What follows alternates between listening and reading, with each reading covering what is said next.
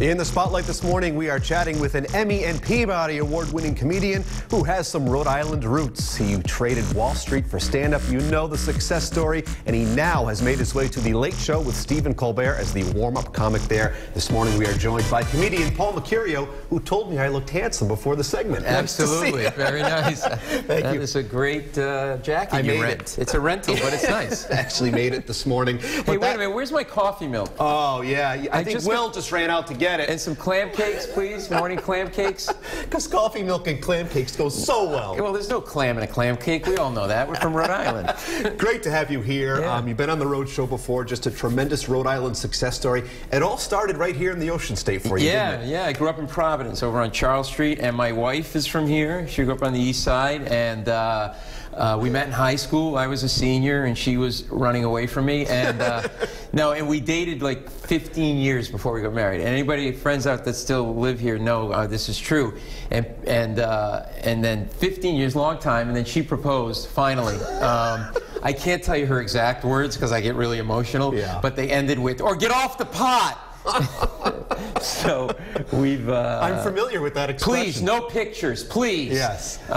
And so yeah, it's fun to be back and catch up with everybody. It is, and you've had such an amazing run, writing jokes for Jay Leno, now the warm-up comic for the Late Show with Stephen Colbert. Just for those very quickly who aren't really familiar with what a warm-up comedian does, you really get the audience essentially ready for the big taping, don't you? I do. I come out and then I take all my clothes off and people get sick. No, yeah, you come out, you want to get people, you got to get three things have to happen. They got to understand that they shouldn't just sit and watch the show passively, get them super excited, and get them laughing all in about 15, 20 minutes. And Stephen and I go back to working on The Daily Show together. And it's funny, you mentioned I have an Emmy Award, and my mom, who's now 90, and I was a lawyer before I did this and quit to be a comedian. She didn't understand, and nor should she, And then I came home with the Emmy, and she was like, "Oh." And she's grew up in the Depression, so she doesn't buy anything.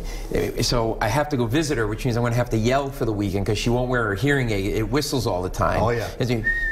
Yeah. It's like talking to a tea kettle in a house dress, and she won't wear it to annoy me, and it's this like a little round grate thing. So we were standing on my brother-in-law's driveway down in Narragansett, and we're going in to have dinner. I go, "You got to put your hearing aid in, or you can't yell. Yeah. It's exhausting."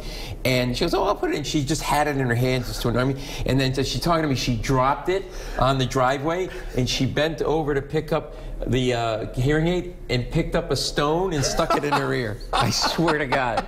And I'm like, these are the stories, this is the reality, and this is why you've got to love family. Yeah, no, it's great. I mean, she's 90, still running her furniture store. It's crazy. And this weekend at the Comedy Connection, we can catch you live, can't we? Yeah, we got a show tonight and 2 tomorrow night, and they're always fun. And it's right there at ricomedyconnection.com. They can get tickets, and yeah, it's great to be back. And I got a one-man show I'm doing in New York. Absolutely, and we can learn more about that on your website, of course. Yeah, go to telecharge.com. It's called Paul Mecurio's Permission to Speak. Well, and you're going to come down. Of course, I'm going to be in the show. You're going to hang out. You're going to sleep at the apartment. I can't. Well, I usually sleep at Port Authority. Yeah, well, no, that's right. I tripped over you twice. And maybe throw up on me. Good to see you, buddy. This is the man, Paul Mecurio. You guys, you can catch him this weekend. Rhode Island is so proud of this guy and all that he's accomplished. If you'd like info and tickets to Paul's shows this weekend, we'll have a link to his website at ours, rhodeshow.com.